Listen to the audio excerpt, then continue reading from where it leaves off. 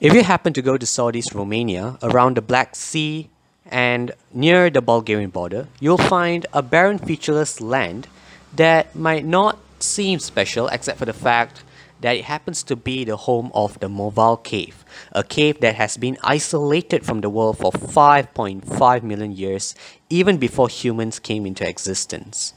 Now, what's so special about this cave is the fact that it's warmer than certain caves,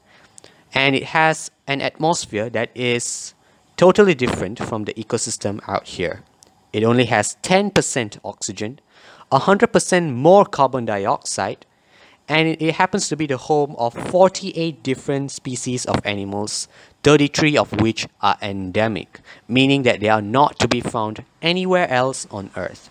Now you might think, how can animals live in such a toxic environment, an environment filled with hydrogen sulfide and methane? But the thing is,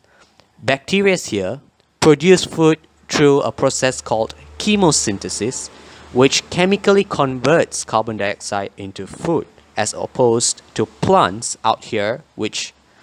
do photosynthesis, which uses carbon dioxide to produce food. Now, most of the animals here